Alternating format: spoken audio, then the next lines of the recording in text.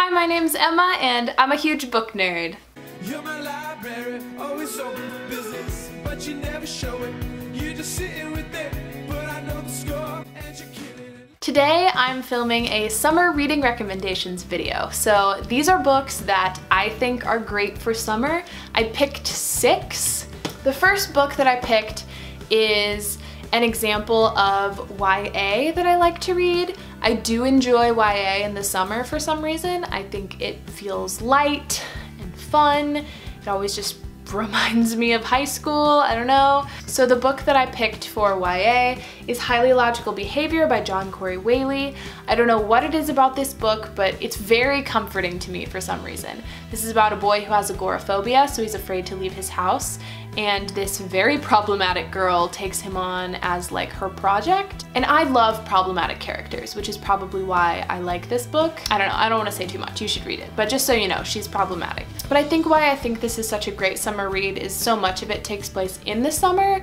Like there's this whole thing about swimming that's really pivotal to the story. I definitely really love this one and definitely recommend it for summer. Another genre of books that I enjoy in the summer is like more, you know, I don't even know what genre this fits into, but A Man Called Ove.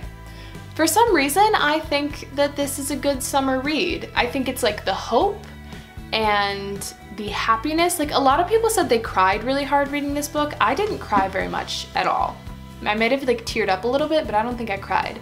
But this is like very full of hope. It is about an old man whose wife has kind of recently died, and new neighbors move in next door, and it kind of takes off from there. I'm really excited for the Tom Hanks version of this movie that's coming out. I have not seen the original Swedish version, but I do plan to, and then I'm really excited for the Tom Hanks one because Tom Hanks is one of my favorite people. The next book that I definitely recommend for summer is The Martian by Andy Weir. There's something very summery about a bright orange Mars. Everything just feels hot in this book. It's something about a good summer survival story. It really works for me too. I feel like I don't have to explain what this is about because literally everyone knows, but I do think this is a really fun summer read if you're in the mood for something like this. Next up is Euphoria by Lily King, and this is a book about a group of anthropologists in the 1930s who go to New Guinea and they're researching villages, and it's really about like learning about humanity and like human nature and relationships and morals. It's super interesting, and this is probably one of my favorite love triangles in a book because it's not cheesy in any way. This is also inspired by events in the life of revolutionary anthropologist Margaret Mead, so I think it's cool that it's like inspired by a real woman, because like, I'm just gonna read the first paragraph for you. As they were leaving the Mumbaino, someone threw something at them. It bobbed a few yards from the stern of the canoe, a pale brown thing. Another dead baby, Fenn said. Like, now you just want to know why that's so normal, and it's crazy. It's crazy. It's just really great. Super great.